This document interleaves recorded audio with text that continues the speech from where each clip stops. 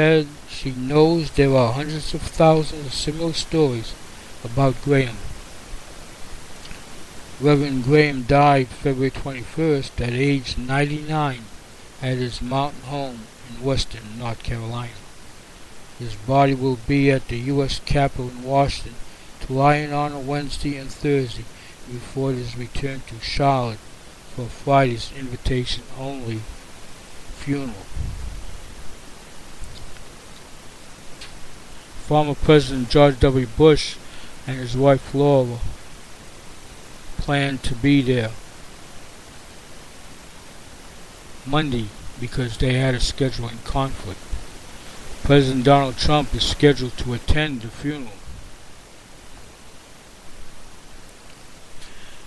And on kind of a sad note, in a shocking policy announcement, Walgreens has now directed its stores to allow men full and unrestricted access to women's restrooms in all of its 8,100 stores. Walgreens has confirmed their new bathroom policy in a phone conversation, which was recorded by 1 Million Moms organization. They now join Targets in letting men into women's restrooms.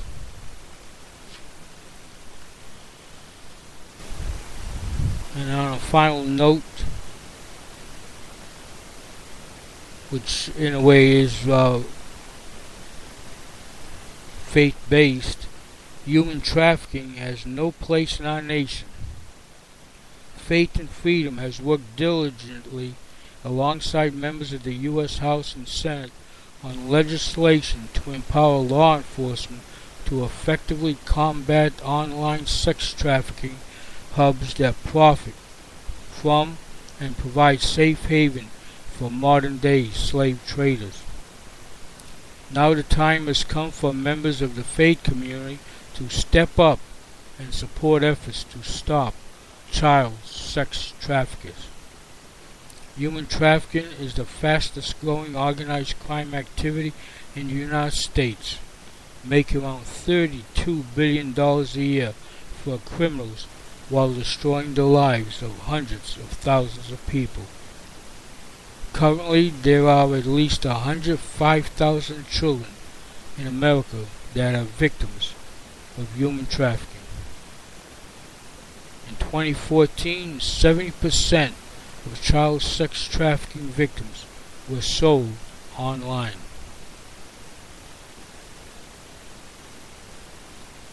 Tomorrow, the House is scheduled to vote on the Allow States and Victims to Fight Online Sex Trafficking Act of 2017, which will give the states and victims the power to sue websites that facilitate human trafficking and provides law enforcement with the necessary tools to fight these predators who buy and sell children for sex.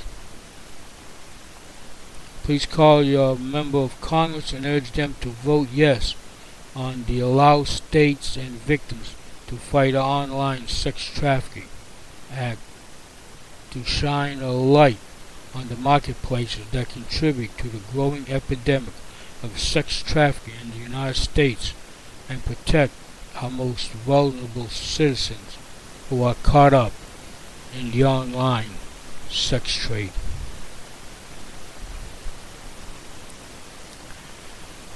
And on to some of our veterans news. According to a February 7th Channel 13 Hampton Roads, Virginia report by Laura Geller, an illegal drug that is popular in the club scene may offer hope for veterans suffering from post-traumatic stress disorder, otherwise known as PTSD.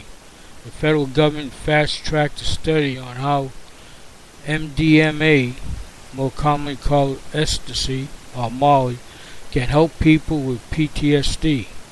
So far, the results have been so promising, the U.S. Food and Drug Administration has designated it a breakthrough therapy. And if you were stationed at Camp Lejeune, North Carolina for at least 30 days between August 1st, 1953 and December 31st, 1987,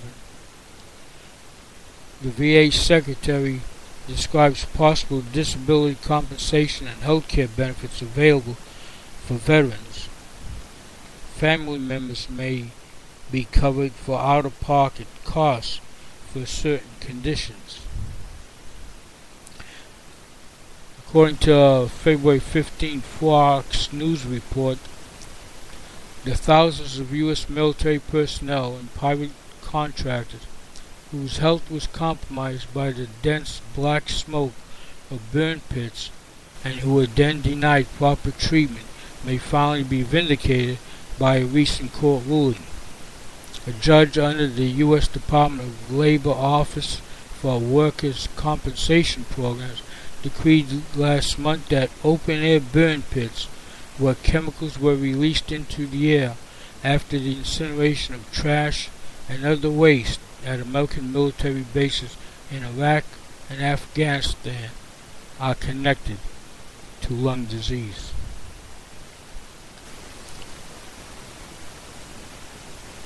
And there's a Medicare scam alert. The scam involves someone from Medicare will call you and say that you're getting a new card. They will say that until it comes, you will need a temporary card that costs between $5 and $50, and then they will ask for your bank information and credit card information to process the temporary card. Don't do it. It's a scam. The facts are Medicare communicates only by mail unless you tell them to call you.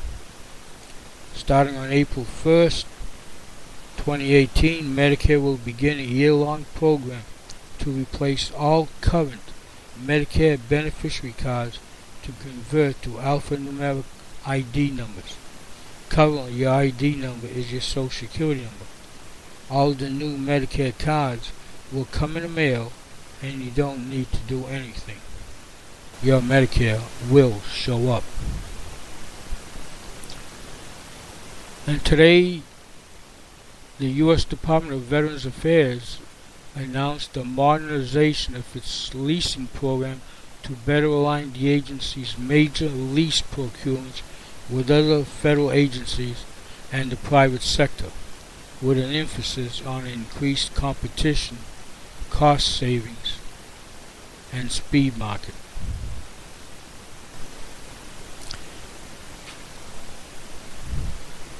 And this month is Children's Dental Health Month. And what parents need to know. Teaching children about taking care of their teeth can be challenging, but it is important to ensure a good foundation for building lifelong habits of oral hygiene and health for them as they grow up. There is a common misconception about infant and toddlers' teeth being less important than adult teeth, since they aren't permanent, but this idea can lead to harmful conditions in a child's mouth in childhood caries. Every childhood caries is when one or more baby teeth in a child 0 to 6 years of age has decayed, missing due to decay, or has had a filling in their mouth. Bacteria that live in our mouths cause tooth decay. The main sources of food for bacteria is sugar. When the bacteria eats sugar, they produce an acid that can break down the surface of the teeth. And here's some tips you can use to give them a head start on oral hygiene. Take your children to early and regular dental exams. A baby's first dental appointment should be scheduled within 6 months of their first tooth, but no later than their first birthday. Minimize saliva sharing activities between parents and caregivers to limit bacterial transmission. Don't put your children to bed with a bottle of milk, formula, or juice The sugars in these drinks can sit on your child's teeth all night and cause decay. Limit snacking on simple carbohydrates such as cereal, crackers, cookies, white bread, and Gatorade. These have sugars that feed the cavity, causing bacteria in the mouth.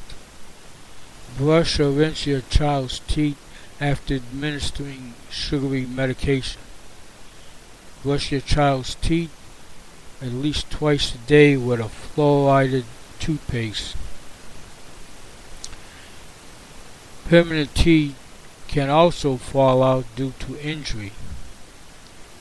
In this case, a parent should take proper measures to possibly save the tooth. Act quickly and make sure the tooth spends as little time possible outside of the mouth.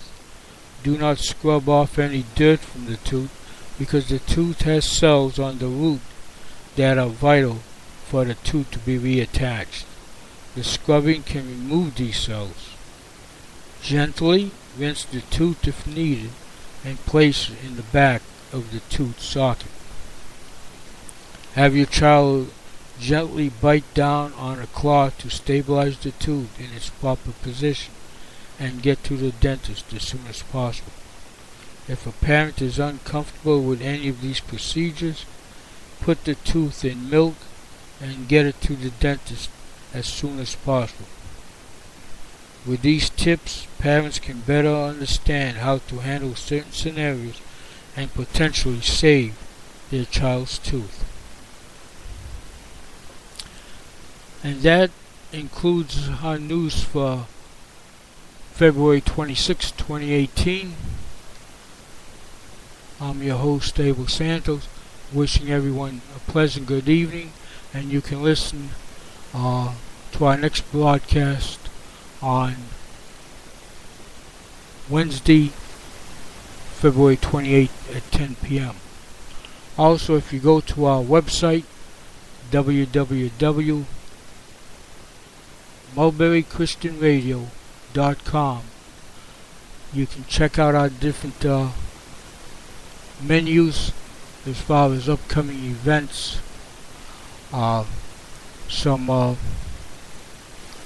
sermons and Bible studies by area clergy, and also different legal notices, tax deeds, notice to creditors, and other things on our site.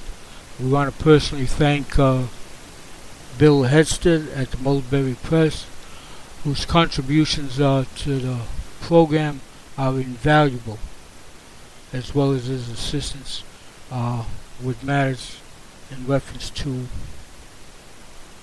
communications. And on a final note, before I leave this evening, if you know someone who may be in crisis, the VA's National Suicide Crisis Line is 1-800-273-8255. That's 1-800-273-TALK. They are available 24 hours a day, 7 days a week, 365 days per year. It provides professional counseling to veterans, their families, members, our friends. So until next time, have a pleasant good evening.